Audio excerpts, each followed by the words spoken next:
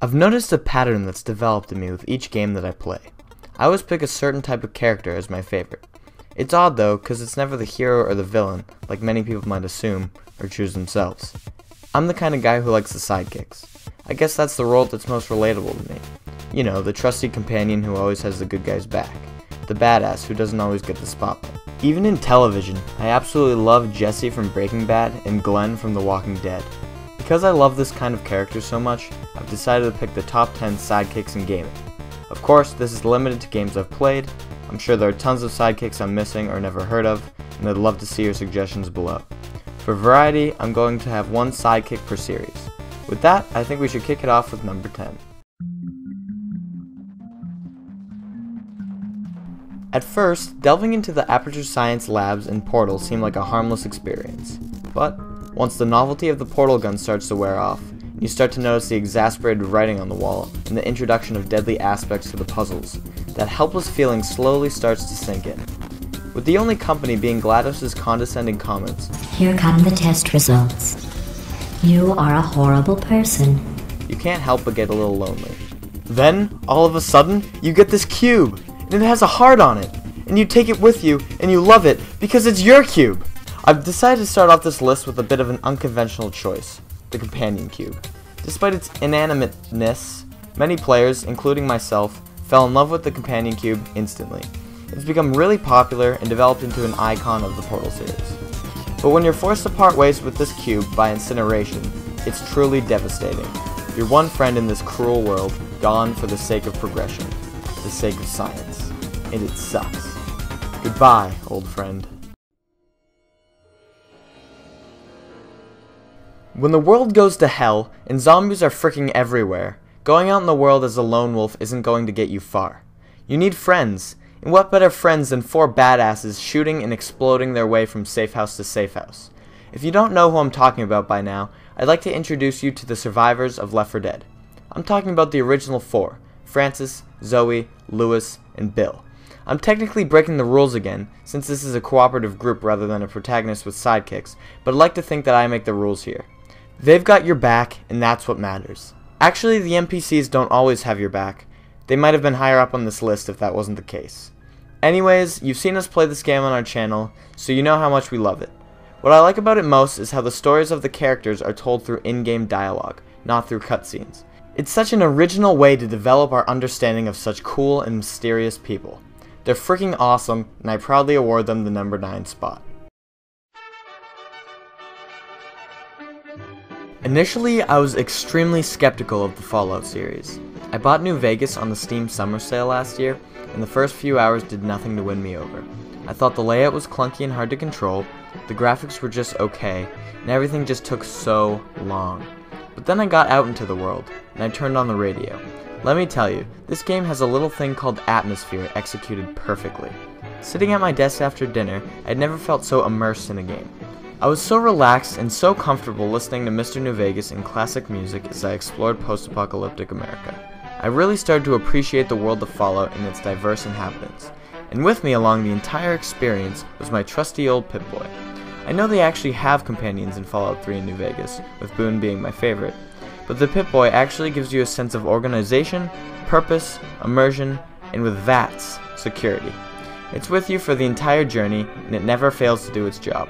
That's why I love it. Short and sweet for that one. And I know it's not an actual living thing. I'll start to actually have some of those now.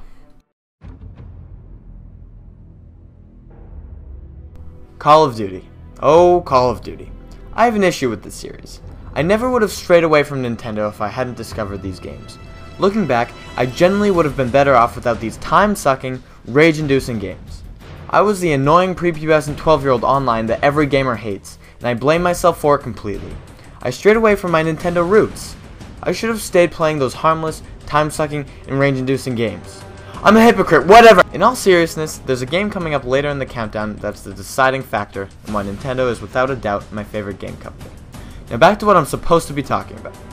Despite the fact that I now have a silent hatred for this series, for obvious reasons, I absolutely love, and actually still love, Call of Duty 4. The series fell apart for me after that game.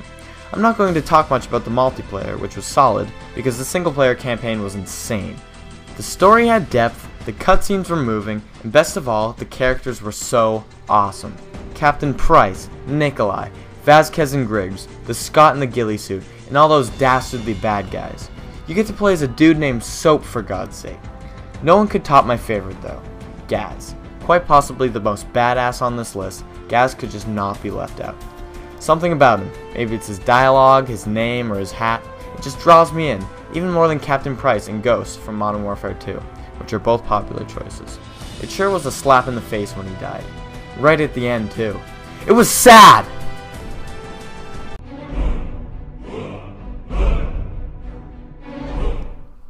You know what's cool in a game? Control. And just like Atmosphere, Bethesda knows how to get this stuff down and execute it well. This time I'm talking about the insanely addictive and immersive Elder Scrolls V, Skyrim. You don't even have to play the main quest, ever. Which you probably should a little bit, but you don't have to. You can seriously just blow off the guy who just, I don't know, saved your life and go do side quests and join guilds and freaking walk in nature if you want to. It's all a blast. You get to be whoever you want, kill people with whatever you want, and you can even marry whoever you want. Wait, you're telling me you can only marry a select group of people? You know what? Good enough. Best of all, you can pick from a slew of trusty companions to accompany you on your journey through Skyrim. My partner of choice is, without a doubt, Mjolnir the Lioness. What? Not Lydia? Yeah, not Lydia. She may have been my first companion, but she got killed by a dragon, and I didn't even notice her absence until I reached the throat of the world. Oops! Yet, upon traveling to Riften, I come across this mysterious, intimidating lady, and I learn the story about her lost blade, Grimseaver. And I go on an awesome quest to get her sick blade, found deep inside the Dwarven ruins. I'm under the impression that this woman eats nails for breakfast, without any milk. I would like that on my side, thank you very much. Once you have her for a companion, she's very reliable, especially if you deck her out in Dragonbone armor like I did. Oh yeah, did I mention she likes wielding staffs too? Your Lydia argument is invalid. Hey guys, it's Jacob here, now to relieve you from the terrible and seemingly incessant voice of Dominic. I'm just kidding, I'm really here just to tell you guys about this exciting sidekick, because Dominic has yet to play the game that this character is featured in. So anyway, one thing I think helps make a game well crafted is when the companion you work with through the game is not a person you just drag along, but someone who drags you along at points. A perfect example of this can be found in the third installment of the BioShock series, BioShock Infinite. I have just recently completed the game, and while playing came to appreciate the companionship of my sidekick in the game, Elizabeth. Elizabeth is a very interesting character with a unique story that you can't compare to other sidekicks. You just don't find women very often that have been unknowingly protected from you by a huge flying beast their entire lives while living in a gigantic tower. Unless you're Booker DeWitt. But you aren't, so stop lying! Elizabeth's story is just the beginning of why she makes a great sidekick. Like I said, Elizabeth is not some helpless woman that you drag around. Oftentimes, she is the one helping you through the story with her special abilities that I don't want to tell you about yet because I don't want to spoil it. But this makes Elizabeth seem more like an equal to you rather than just extra luggage.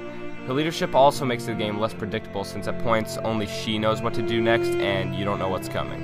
In addition to her unique story and unmatched leadership, she gives you helpful items throughout the game that actually are helpful. In some games you might find a companion that gives you some random crap you don't need, but Elizabeth is that amazingly helpful sidekick that saves your ass by giving you extra shotgun shells when your bullets run dry.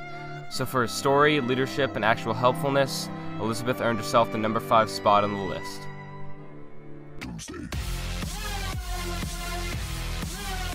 Borderlands 2 is by far the most insane game that I have ever played. Although, I admit, I've never played any of that cluster Katamari series. The writers at 2K were certainly drinking their happy juice when they made the script for this game. Because of this, I'm gonna let the footage do most of the talking here, because frankly, what it has to say is a bit more interesting than what I have to say. Here are some of my favorite scenes.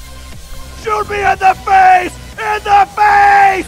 Do it! Shoot me in the face! Face, face, face, face, face! Now! Bullet in the face! Take out! That's what I wanted to see. Unfortunately, you're fired, because Dino's recovered enough to get back on his roof. I haven't recovered. You just duct taped my legs to these pogo sticks. Borderlands 2 is funny, the gameplay is fluid and easy to jump right into, the weapons are awesome, and best of all, the characters are so unique.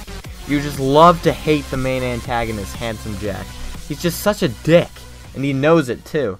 The good guys have some colorful characters as well, but none match up to number 4 on this list. That's right, folks. It's the CL4P-TP General Purpose Robot, better known as Claptrap.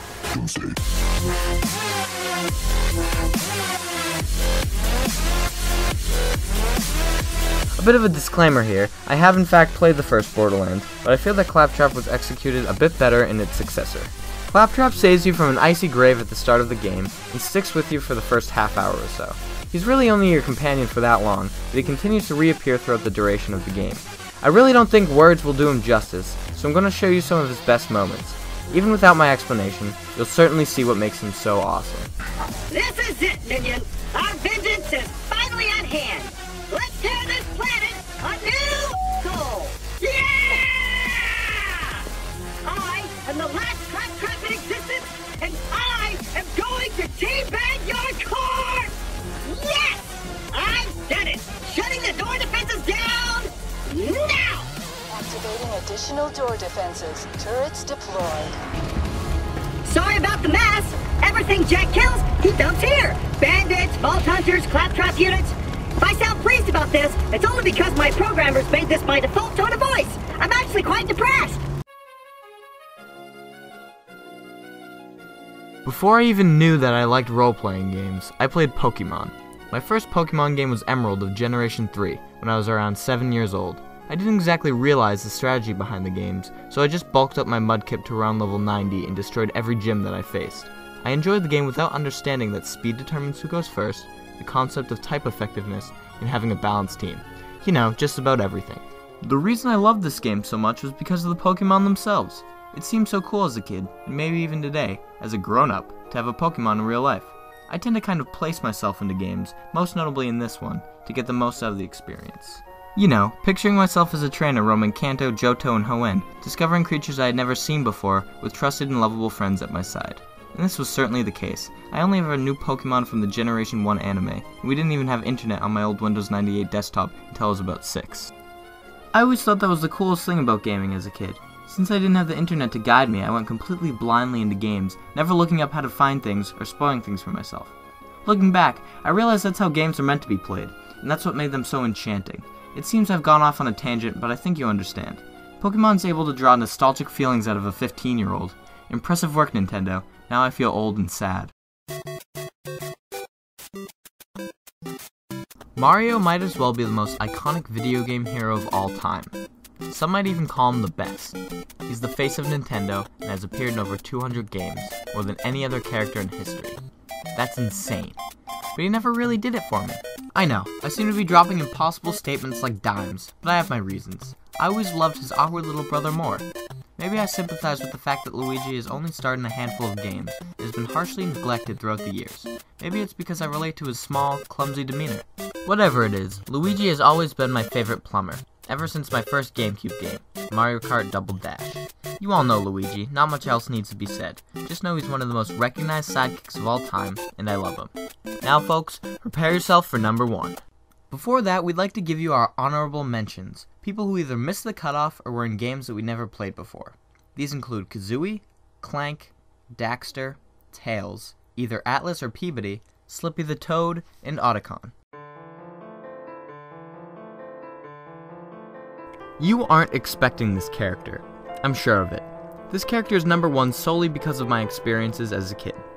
Everyone has their Legend of Zelda game, right? For most, it's Ocarina of Time, but generally it's the one that a person remembers the most, the one that gives him or her the most fond or nostalgic memories. That's what the deal is for most Nintendo fans, at least. Unfortunately, my gaming glory years as a young kid were from about 2005 to 2009. That was before I made the disastrous switch to Call of Duty at around age 12. What's even more disastrous than that was the fact that those years were when the Wii was in full swing.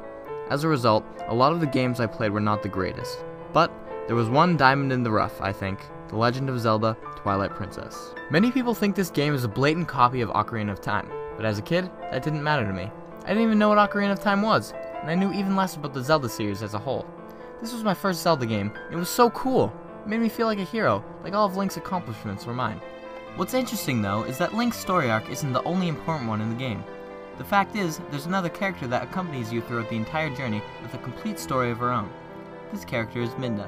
She has to be my favorite side character in the entire Zelda series, and is by far the best of the companions.